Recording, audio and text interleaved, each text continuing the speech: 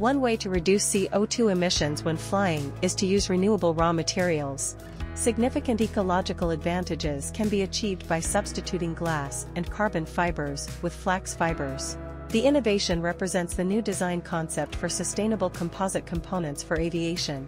The use of a variable-axial fiber design for local reinforcements in highly stressed regions enables a multi-material combination that combines ecological sustainability with mechanical performance. As a result, after comprehensive material and technological considerations, a cabin door weighing 1240 grams and containing 41% biomass was manufactured, tested, and flight tested. In terms of the ecological assessment, CO2 emissions were reduced by 68% during the production phase. This value can be further increased in the future by using 100% bio-based resin and paint systems. Further reductions in CO2 emissions can only be achieved by using eco-fuels or electric drives. In this scenario in particular, the issue of sustainable materials comes even more to the fore.